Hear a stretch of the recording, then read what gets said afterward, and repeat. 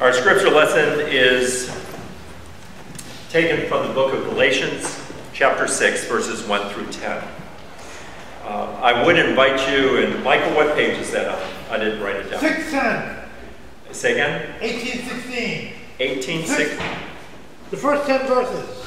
No, I know that. What page of the Bible? 1816. 1816, thank you. 1816. The nature of my sermon is such that you may find it easier if you have the lesson open. Gentlemen, but one way or the other. Restoration. Yes. Hear the reading of God's word. Brothers and sisters, if someone is caught in sin, you who live by the Spirit should restore that person gently. But watch yourselves, or you also may be tempted. Carry each other's burdens, and in this way you will fulfill the law of Christ. If anyone thinks they are doing something, if anyone thinks they are something when they are not, they deceive themselves. Each one should test their own actions. Then they can take pride in themselves alone, without comparing themselves to someone else. For each one should carry their own load. Nonetheless, the one who receives instruction in the word should share all good things with their instructor. Do not be deceived. God cannot be mocked. A person reaps what they sow. Whoever reaps to please their flesh, from the flesh will reap destruction. Whoever sows to please the Spirit, from the Spirit will reap eternal life.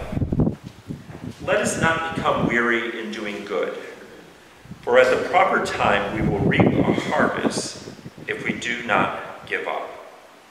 Therefore, as we have opportunity, let us do good to all people, especially to those who belong to the family of believers.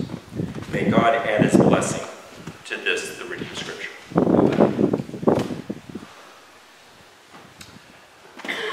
I enjoy people watching. People are people, all different sizes and shapes, with a wide range of talents and interests. A quiet joy that has been recently sharpened, having spent time with my grandchildren, is to notice children about the age of Alice and Lulu. Sometimes as I notice children in that age bracket, I just smile. It's a reminder of my own grandchildren. Sometimes I'll offer a compliment. Sometimes I may even ask the question, as I did yesterday.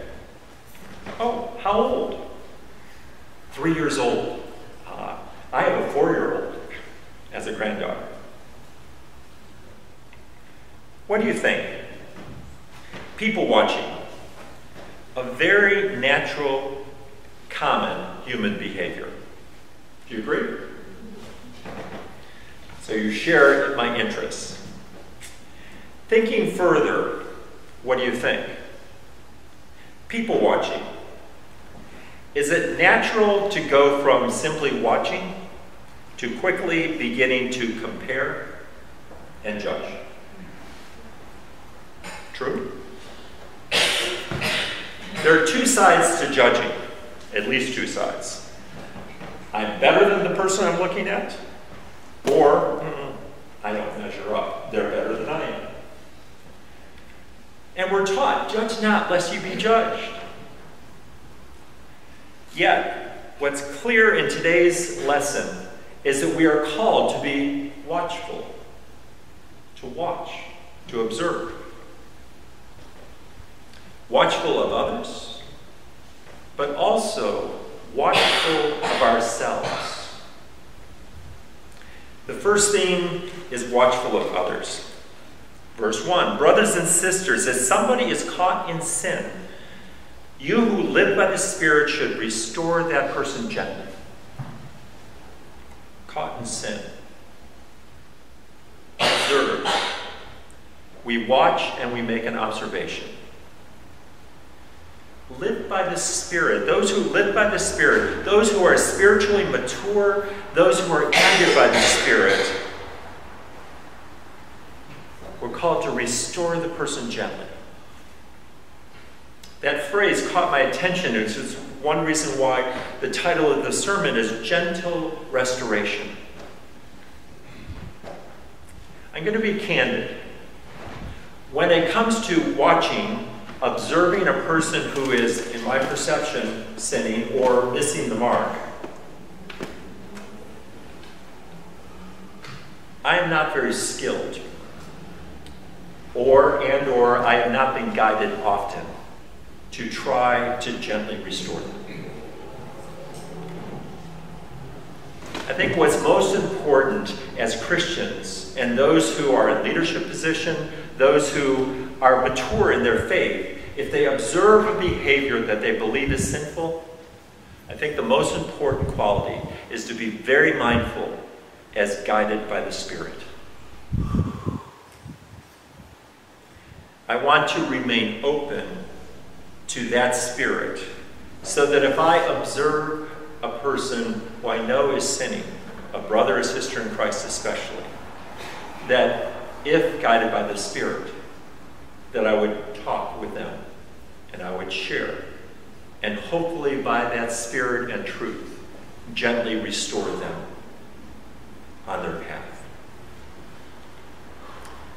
Watchful of others, but most important and the primary focus of this sermon is watchful of ourselves.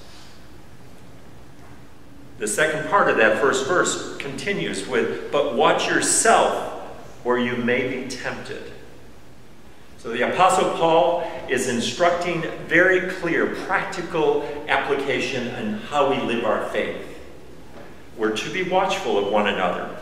Watch others, perhaps somebody who's caught in sin, but most important to be watchful of ourselves. And then he goes on with a different teaching, and we'll come back to being watchful of ourselves. Verse 2, straightforward teaching. Carry each other's burdens. In this way, you will fulfill the law of Christ. It's a familiar verse, isn't it? Bear one another's burdens is the King James translation. Carry one another's burdens. What does it mean to bear and carry one another's burdens? Well, first and foremost, if we bear one another's burdens and we fulfill the law, what's the law? Love God, love your neighbor as yourself. The law of Christ boils down to loving, being truly loving. So if we are called to love our neighbor as ourselves and to bear one another's burden, what does it mean to carry another's burdens? Well, unpacking that a little bit, first and foremost, sometimes it's literal. If you see somebody who's struggling with a load, you can step alongside and say, can I carry that load for you? A physical load. Groceries. You know, a neighbor. Helping out physically with a task that's overwhelming for somebody. But most of the time, bearing one another's burdens has to do with connecting to that person. Empathy. Do we really care and connect with people as we experience them in our day-to-day living, in our day-to-day life? Bearing one another's burdens through prayer. Bearing one another's burdens through encouragement. See, sometimes simple acts make a tremendous difference. Who is our neighbor? Those in need. Are we observant? Are we watchful to see those who may be in need in our midst?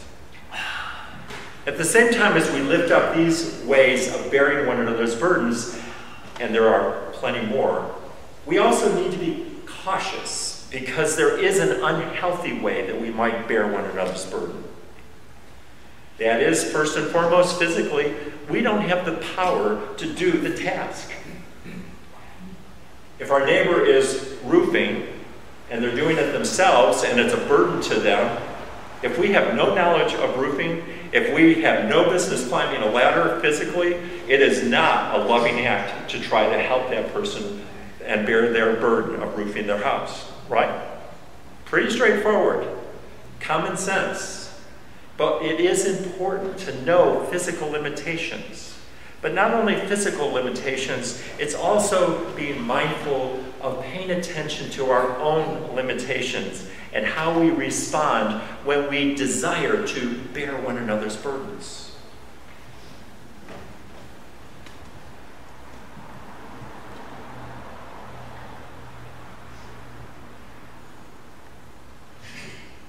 Continuing, and we'll get back to that again. Guard against comparing ourselves with others. Continuing the verse, and this is the theme that we introduced earlier, I introduced earlier, and we're coming back to. If anyone thinks that there is something when they are not, they deceive themselves. Each one should test their own actions, and then they can take pride in themselves alone without comparing themselves to others. They think of themselves as more than they are. An inflated sense of self-worth. Somebody who lives life thinking, boy, are you lucky you know me. Sometimes we encounter people and we're watchful, and that seems to be how they approach life. Or, at times, my own heart, my own thinking, well, at least I'm not as bad as that person. Or, well, at least I never murdered anybody. It says straightforward, do not compare yourself to others. In humility, we recognize that save but the grace of God, there go I. None of us are immune to getting off track. None of us are immune to missing the mark in our lives. And as soon as we begin to look at the world and compare and basically say, that's about, okay, I'm okay, because after all, there are some who are less than me and there might be some higher, but you know, I'm doing just fine. And that's another way of saying, hey God, you're pretty lucky to have me, aren't you?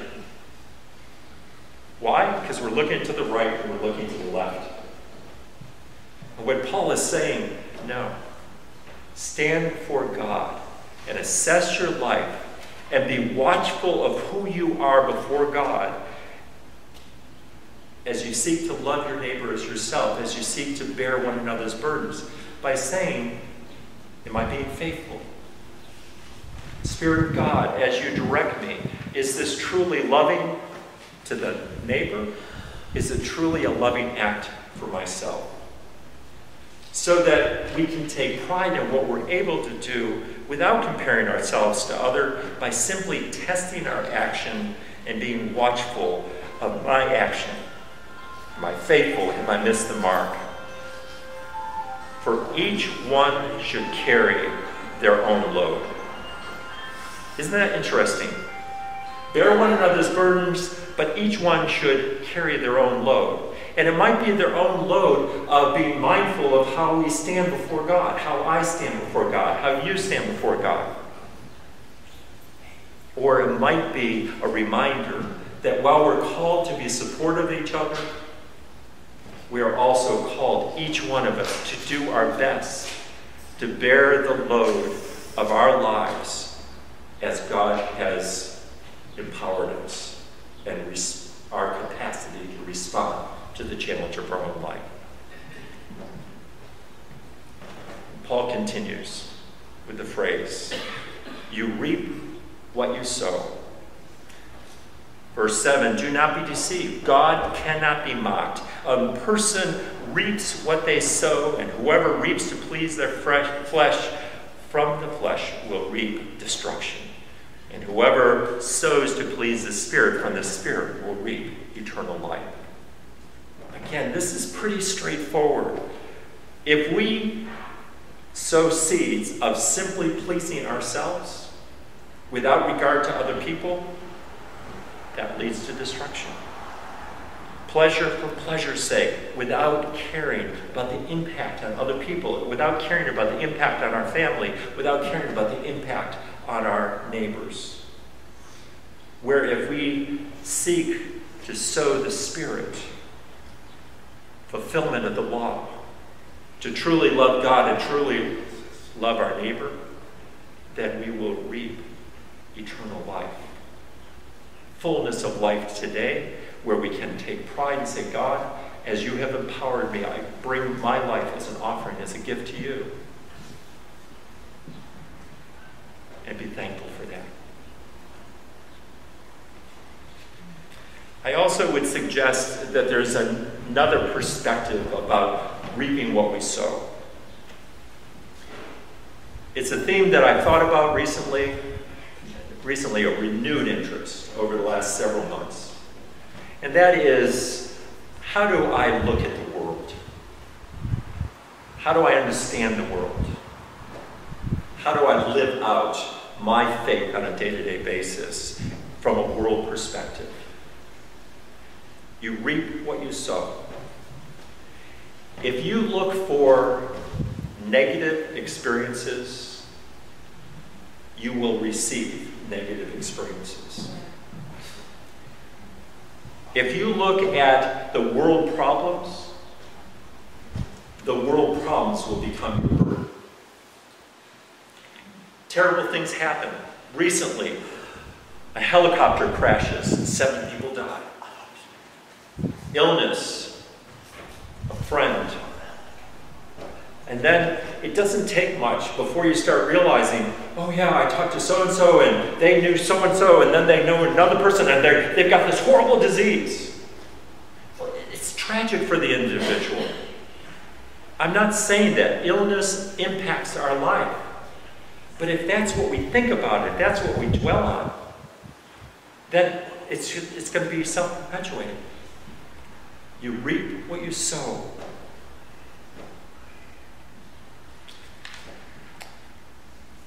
It doesn't take any effort in our world with the social media, with news, with technology that we have at our fingertips daily to find negative experiences. That's the easy path. And borrowing from another portion of Scripture, the wide path, the easy path, is the one that leads to destruction. It's the narrow path that few people find that leads to life. Focus on negative, destructive struggles. Focus on blessings and gifts and gratitude. It's our choice. Jesus said, there'll be wars and rumors of wars from the time that I leave to the time I come back. We're not in denial about the struggle of our world, but we don't have to bear the burdens of the world and internalize them and be weighed down by those burdens. It's not necessary. It's unhealthy. God wants us to have life and life in abundance. Therefore, we reap what we sow, and we seek to sow gratitude and love and patience and kindness. And we seek to truly, in a healthy way, bear one another's burdens.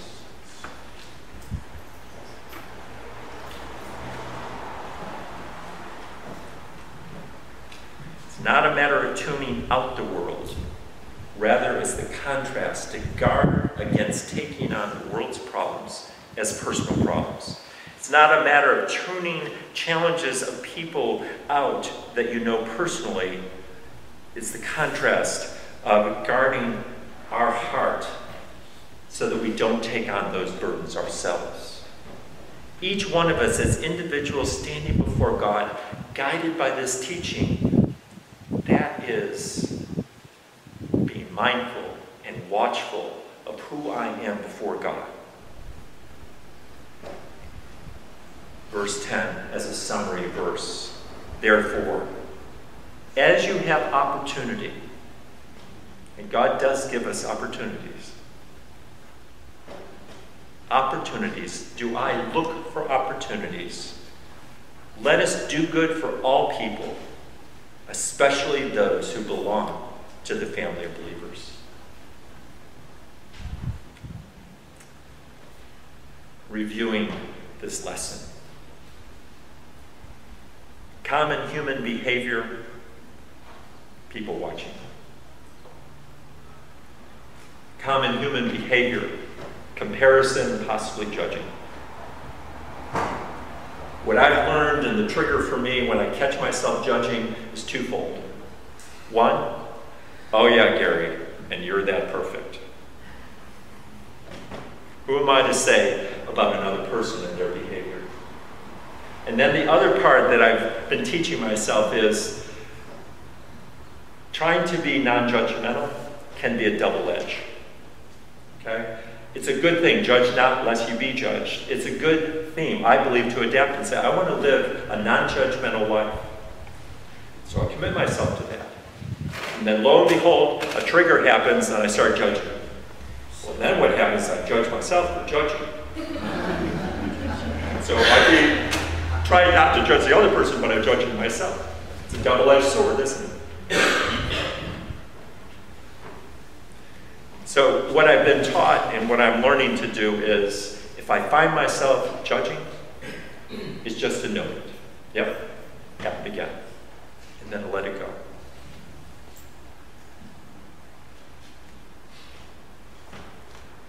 Caught in sin. Gently restore. Truly as guided by the Spirit. We are called to be watchful of our lives. My life. Your lives. But most important, to be watchful for me of my own life. And when I observe myself missing the mark, opening my life to the Holy Spirit and inviting the Spirit to gently restore me on a path where I love truly and I look to, in a healthy way, bear one another's burdens. Intentionally reminded, guided, the guidance of the Holy Spirit to gently restore myself. We reap what we sow. I invite you to sow generously. I invite you to truly sow love. Love for yourself, love for your neighbors, love for God. I also invite you today to sow the seed of a renewed commitment to live in a healthy manner as you respond to the teaching of bearing one another's burdens. Bear one another's burdens through prayer, when possible, practical hands of help. Bear one another's burdens through listening, encouraging, reminders of God's truth. So that empowered by God, Jesus, the light of the world, God's grace and truth, we are called, I am called, and you are called to be gently restored so that God shines brightly through our lives. Amen.